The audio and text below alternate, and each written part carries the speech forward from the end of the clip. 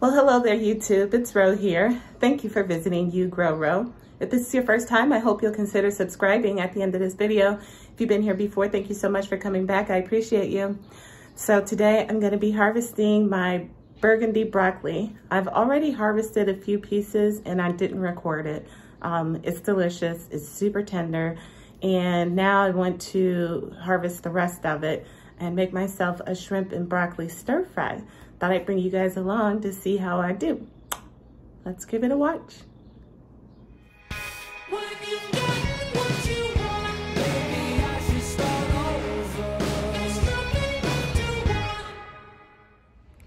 So I have 4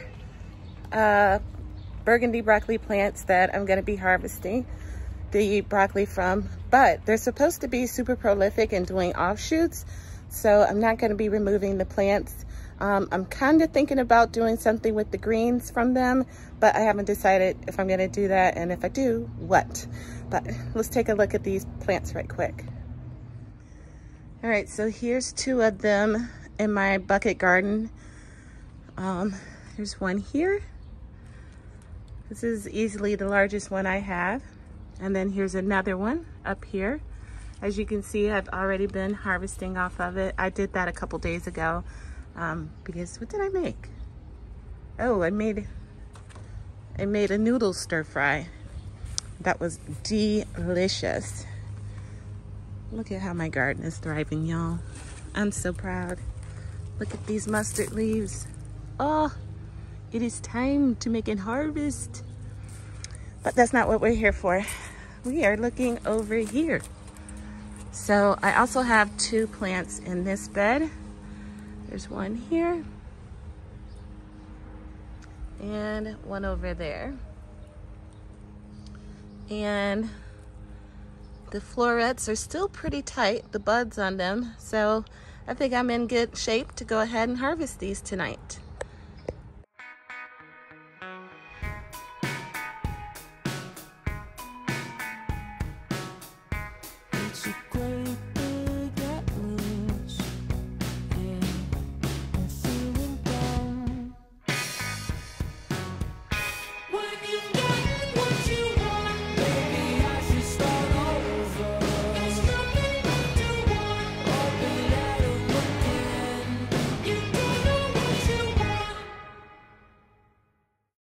While I'm out here, I'm also going to harvest some of my beautiful thyme because using the Flash Food app, I got a bunch of beef stew meat 50% off. And so I'm going to be canning that up tonight, whilst I do other things. So let's get a little bit of this thyme. So we can throw that in there too. And then I have some onion that I cut up into rings. I'm gonna throw that in because I got them. And maybe some garlic and can that beef up like that. And it should be pretty good. I don't know how you can go wrong with it, right? Got my thyme down here.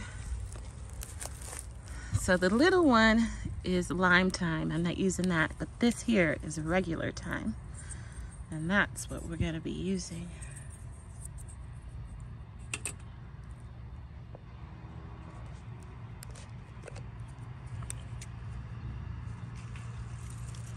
Oh, that's a nice big sprig. Just stay right there. Ta-da! Not much, just a little. Because I think I only have enough of that stew meat for 1 jar, so. Well, I could split it into 2 and then use a lot of it, the space for broth. That could be good too. Ooh, decisions. So I've already given these broccoli florets a little rinse outside, just to make sure I wasn't bringing in any bugs. But now I'm gonna have them in this pot of cold water that I put some salt in, and they're gonna sit in there and soak until I'm ready to make my stir fry.